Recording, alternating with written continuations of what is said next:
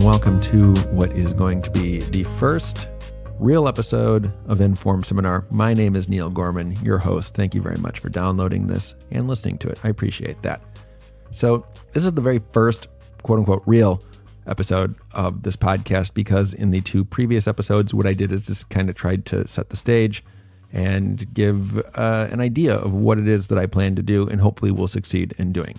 And in the episode today, we're actually going to get started. We're going to start talking about the very first chapter or session, if you prefer, of Lacan's Seminar 11, the four fundamental concepts of psychoanalysis, keeping in mind that this seminar was spoken by Lacan. It was not him sitting down to write this out loud. He spoke this to a audience of people in Paris on the 15th of January, 1964. So when I read the seminar this time, I didn't read the whole thing. When I read this chapter of the seminar this time, it was kind of interesting to me because I was looking at the highlights that were in my text, and I was looking at the different motes. That's not a word. I was looking at my notes in the margin, and the notes were clearly taken on two different readings. And as I look at this, as I look at the highlights and these notes, it's really clear to me that the other two times that I've read this seminar, the things that stood out to me are not the same things that stand out to me this time, my third go through of this thing. The first time I read it, I was a lot younger than I am now. I really didn't know a bunch about the whole WHOLE of Lacan's teaching. This is one of the first, I think this was the first actually, seminar of Lacan's that I got and tried to read. And, I was lost at the time that I did that. I was trying to make sense of Lacan and failing a whole bunch. I tried to read the Écrit and that didn't work very well for me. And then people told me, yeah, don't really start with the Écrit, start with the seminar. Seminar 11 is a really good one to start with. And so I did, but even with that, I was still really muddling around trying to figure things out. And I think what I was trying to do was maybe just impose too much logic and sense on this thing.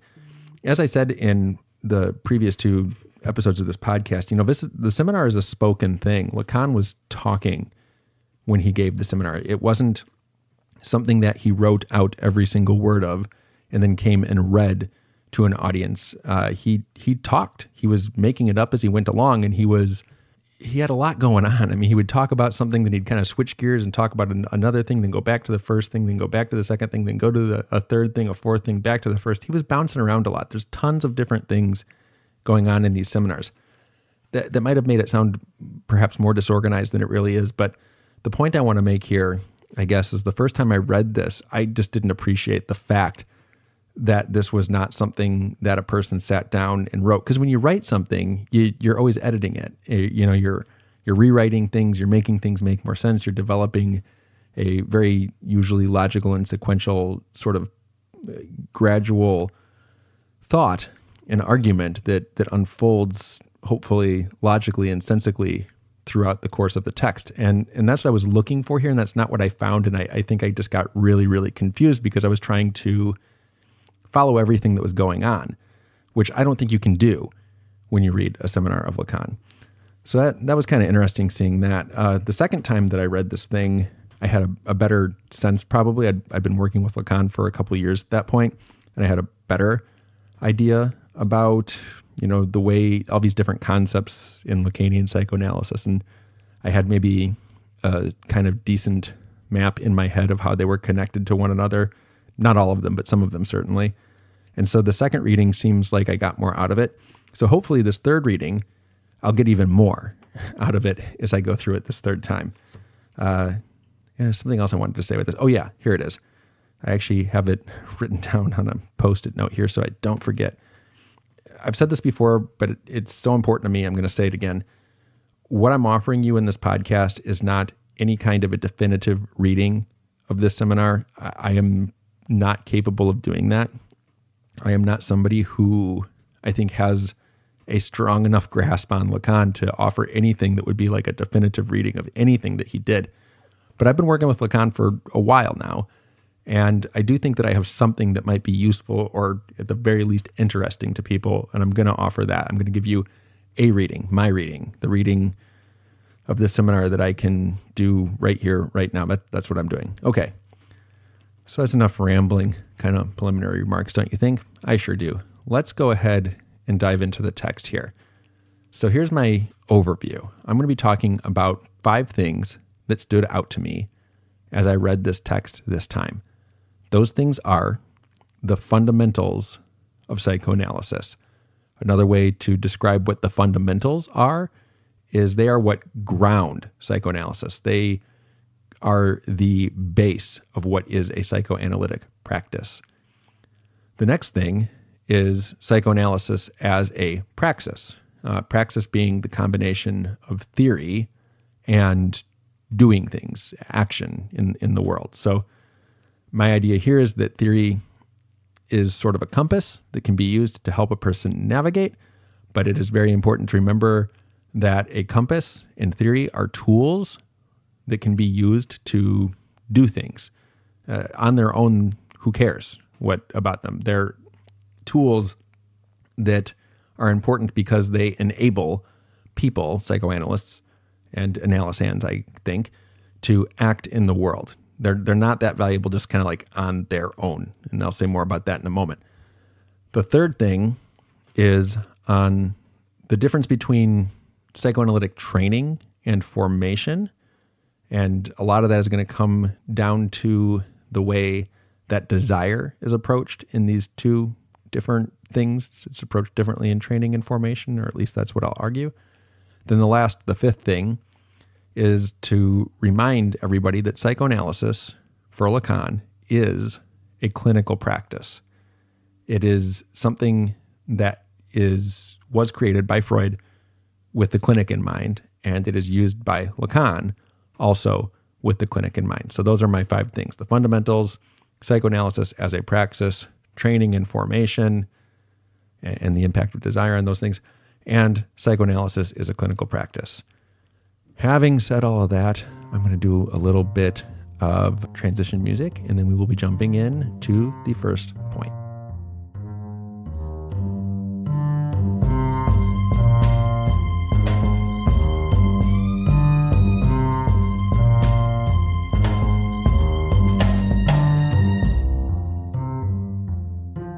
So let's start off with the fundamentals. There are 2 quotes that I want to call your attention to. The first one is on page number 2 of the text, and the second one is on page number 6. Let's get started with the first one.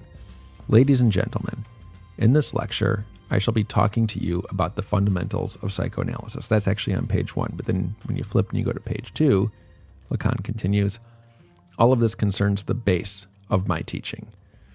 Moving forward a couple of pages to 6. I ask the question, what are the fundamentals in the broadest sense of the term of psychoanalysis, which amounts to saying what grounds it as a practice? So in these quotes, here I'm going to actually just read them all the way through without giving you the page numbers. Ladies and gentlemen, in this lecture, I shall be talking to you about the fundamentals of psychoanalysis. All this concerns the base of my teaching. I ask the question, what are the fundamentals, in the broad sense of the term, of psychoanalysis, which amounts to saying what grounds it as a practice. So in these quotes, there are a few things that stand out to me, and I want to call your attention to them. The first thing is that Lacan is making a claim that there are certain things that are fundamental, ultra important to psychoanalysis. I think the implication is that without these things, you really can't have psychoanalysis. These are the things that you got to understand sort of first, that you've got to maybe not understand, but you have to have enough of an understanding before you can move up and start getting into some of the really complicated stuff. You got to understand these things first. That's reinforced when Lacan refers to these fundamentals as the base of his teaching. The implication there, I think, for people who are really interested in Lacan, and there's people inside and outside of psychoanalysis as a clinical practice who are interested in Lacan, is that if you want to understand what Lacan's doing, you can't get to some of the really, I guess, high-level stuff like the synthome, and there is no other of the other, and the Borromean clinic, all that other stuff, which is really great and super cool, you're not going to be able to understand that unless there is some kind of an understanding of these fundamentals, of this basic stuff that Lacan is going to be covering in this seminar. Then he says that this is also what grounds psychoanalysis as and I have italicized this word in my notes, as a practice. I'm going to return to this throughout this episode of the podcast. For Lacan, psychoanalysis is not just theory. It is a practice. And when I say practice, what does that mean? Well, it means it's something that people do. It is a action. It is a lived experience that people live. All right. And I think that this is important to highlight here, and I want to highlight it in this podcast because I am a practicing analyst, and I think that there are a lot of people who I know who are really, really smart people who are not practicing psychoanalysts and who are trying to understand Lacanian theory, but they're not really, I think, really trying to understand it as a practice very often. I think a lot of times they're divorcing the theory from the practice. And in my mind, I think that's a mistake. And I think that what Lacan says here illustrates to me that he would agree with that he thinks that psychoanalysis is a practice. And if you want to understand the practice, you got to start with basic fundamental things. So that's the first claim that I want to make. That's what stood out to me in this reading. So the second claim that I want to make is about something called psychoanalytic praxis. If you haven't heard the word praxis before, I remember the first time I saw that word was when I was in graduate school. I had never seen it before that. I didn't know what it was. I looked it up. And praxis is a combination of theory and practice. Now, there's other definitions, but that's the one that I'm going to use here. It's taking theory and practice and putting them together. So I'm going to be really interested in the idea that psychoanalysis is a praxis here. So Lacan says, I am, in the present circumstances, still asking what is psychoanalysis. He says that on page 3.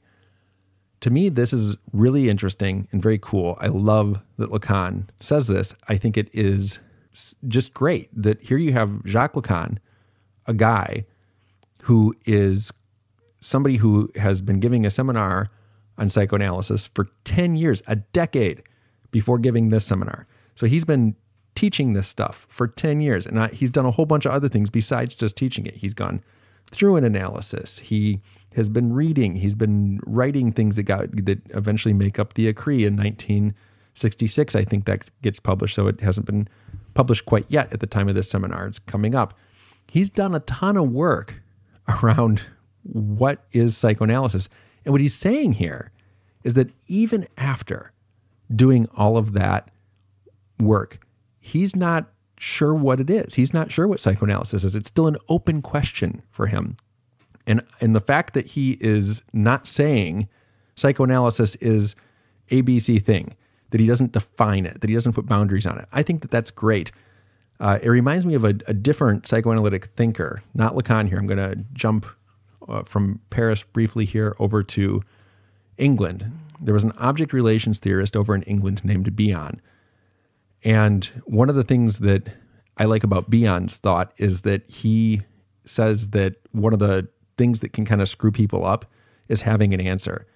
To elaborate on that a bit, Bion, I think, suggests, and I'm paraphrasing here, that when people have answers, they stop being curious. Because why would you be curious? You have your answer.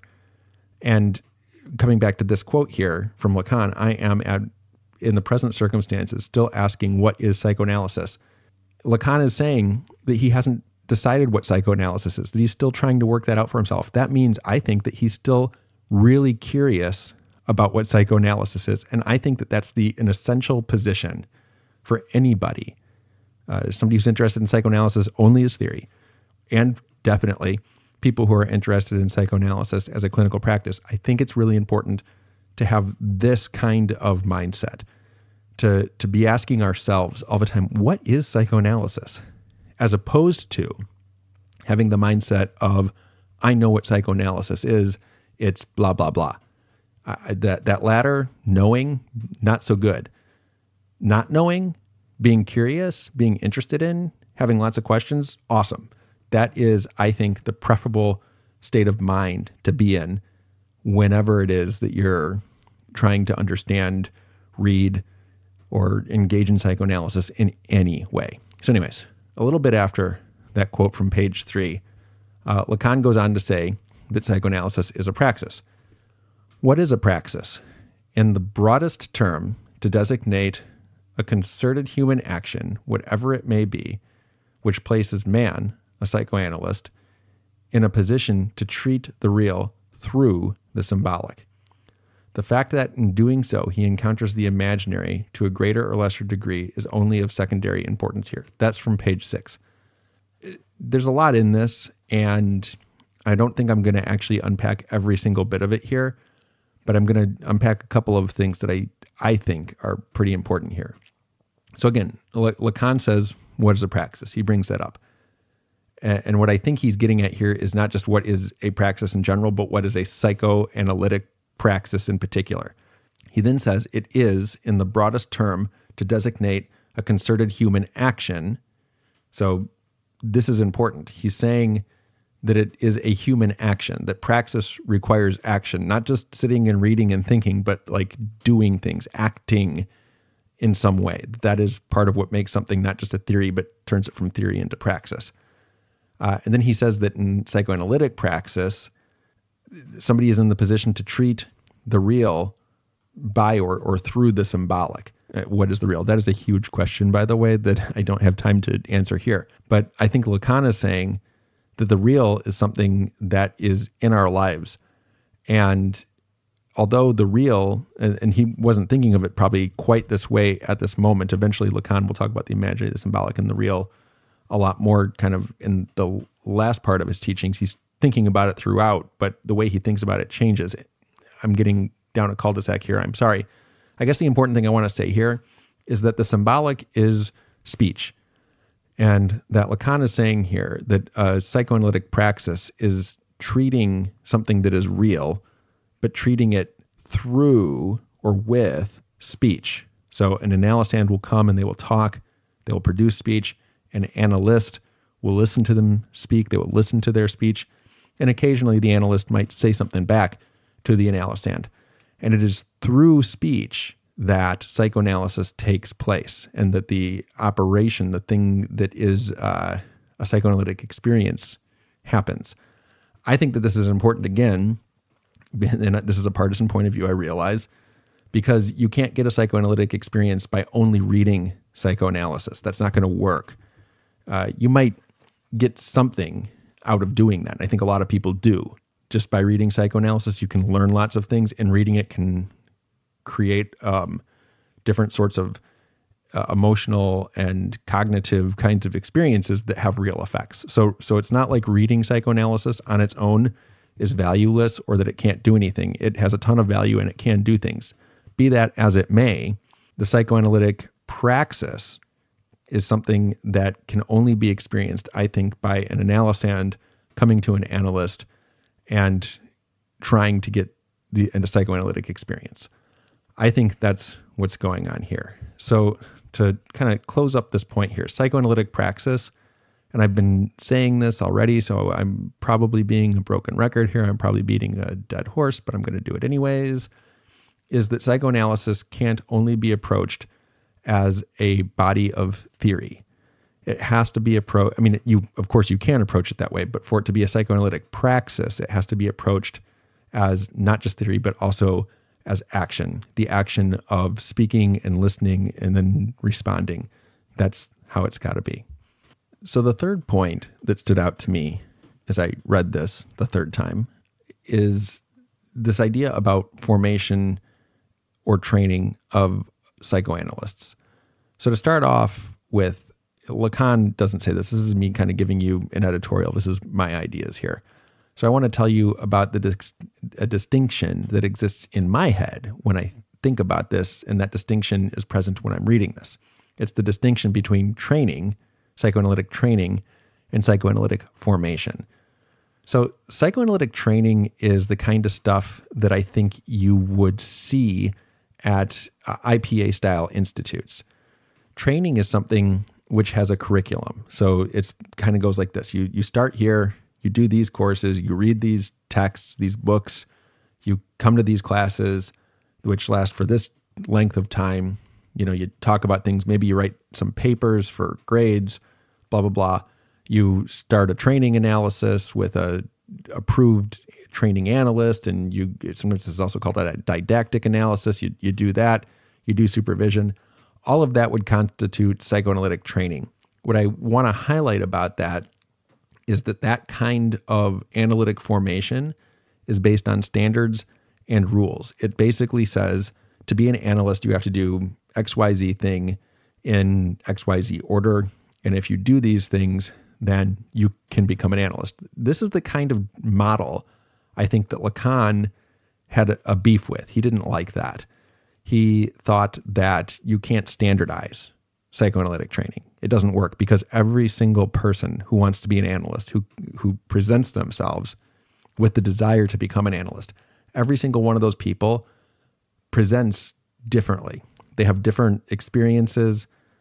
Some people have lived longer. Some people have lived shorter lives. Some people have read a lot of philosophy. Other people might come to psychoanalysis from something like physics or literature. Who knows? But the idea that you could say, here's the training model that we can apply to every single person who wants to be an analyst, Lacan thinks that's just bunk. You can't do that. Every single person is one off. Everybody is one by one. Everybody is the one and only instance of who they are that will ever be in the history of the universe.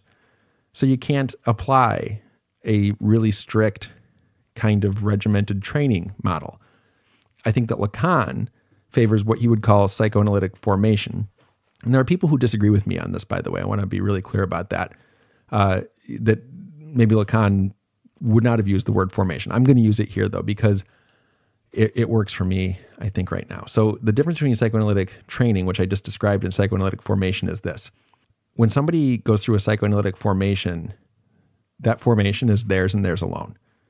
Nobody else ever goes through the same kind of psychoanalytic formation that you do if you want to be an analyst, or that I'm going through as I become an analyst, the analyst that I am. Formation is idiosyncratic, it is unique, and you can have a psychoanalytic formation where you are very serious and very rigorous, and you read a lot of stuff, and you go through your own analysis, and you get supervision. All that can be present, but the idea that experience can be standardized is the sticking point. That's the thing that I think Lacan disagrees with, and he thinks that we have to recognize that even if a person goes through a psychoanalytic training program and they successfully complete it, I'm putting air quotes around successfully complete, but you can't see that because this is a podcast. So say they successfully complete a training program. That doesn't really matter according to Lacan. It just signifies that they've passed a program, that they've gone through something, but it doesn't mean that they will be a good analyst. It doesn't mean that they have confidence in their own psychoanalytic ability. It just means that they've completed something in a certain order. Psychoanalytic formation, which is different and kind of always ongoing, never ending, is something that can't be standardized, which isn't to say that it can't be serious or that it can't be rigorous. It can be both of those things. It just can't be standardized.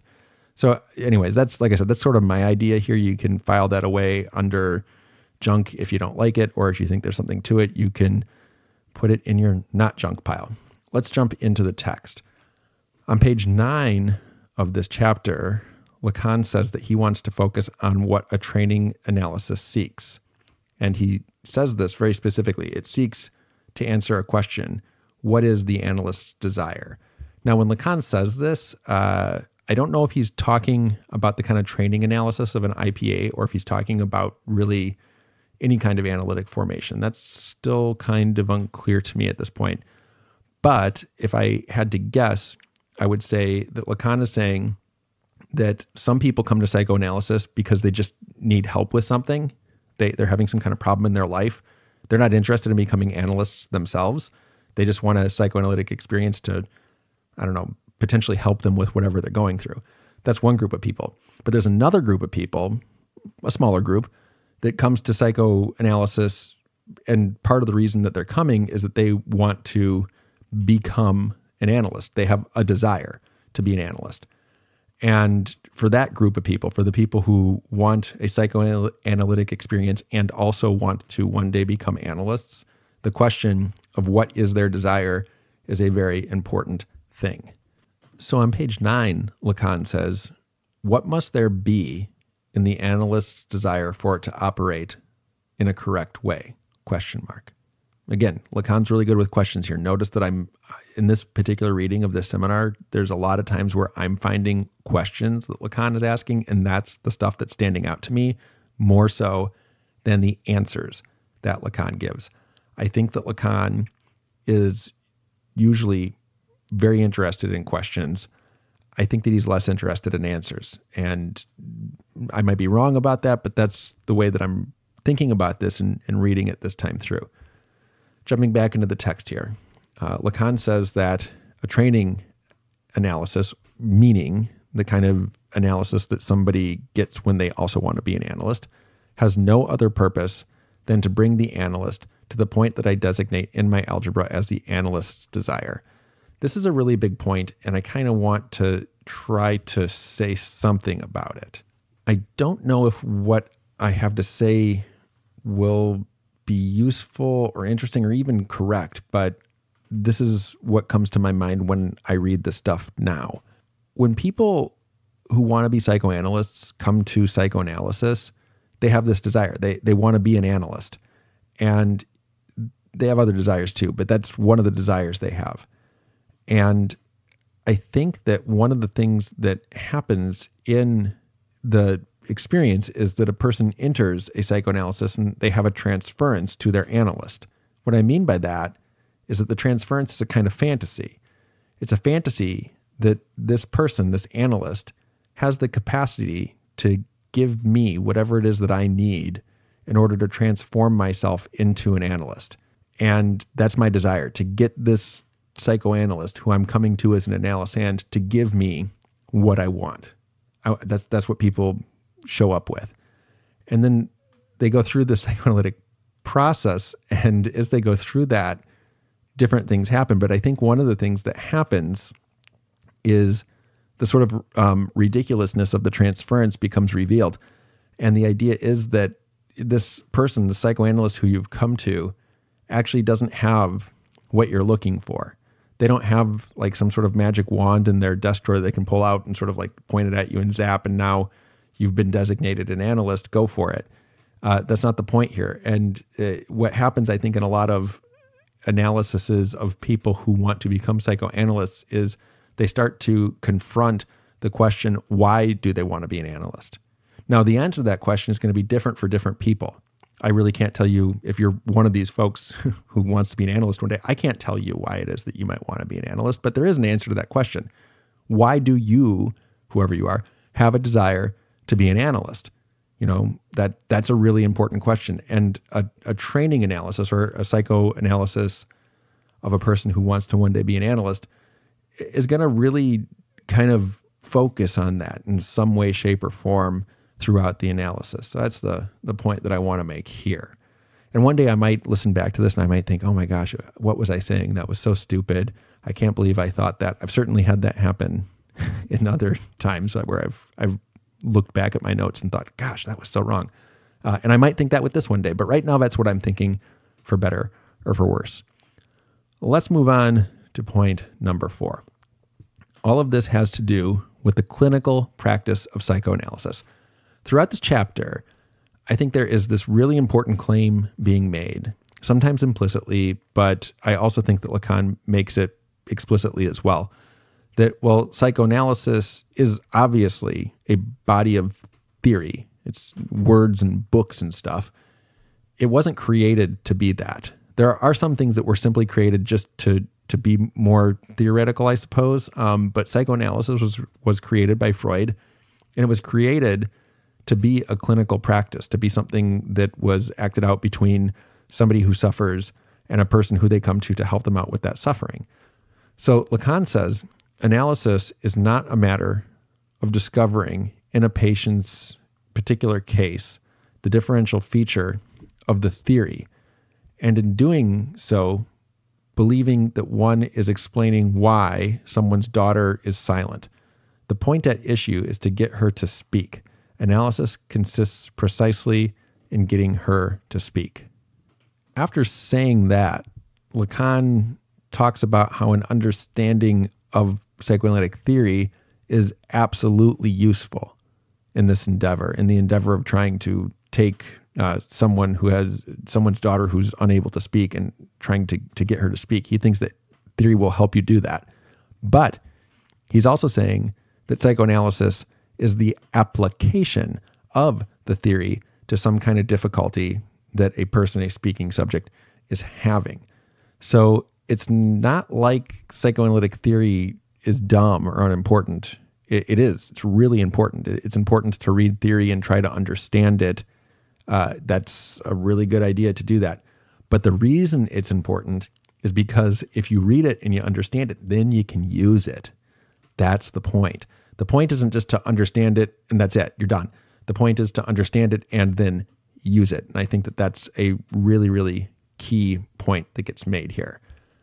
So the last point that I want to make, point number 5 here, is the thing that Lacan says very near the end of the text. And before I talk about this, I want to bounce right back up to the first point that I made. Lacan said that there were these fundamentals of psychoanalysis that form a base. They're what grounds psychoanalysis as a praxis, a combination of theory and practice. And you really need to understand what these fundamentals are if you're going to kind of progress up in your understanding of psychoanalysis as either a theory or as a clinical practice. And here Lacan says what those 4 fundamental concepts are. What conceptual status must we give to the 4 of the terms introduced by Freud as fundamental concepts, namely the unconscious, repetition, the transference, and the drive? So what Lacan is saying there is that those 4 things are the things that he's going to be really diving into and really trying to say something about throughout the course of this seminar. The unconscious, repetition, transference, and the drive. That's what he's going to be getting into. So that's what stood out to me when I read this chapter this time. I shared it with you. I hope, again, that there was something interesting or useful in that for you. I do appreciate that you've taken the time to download and listen to this far. I'm assuming if you made it this far that you didn't think it sucked. Thanks for that too. So again, my name is Neil Gorman, and this is the Inform Seminar.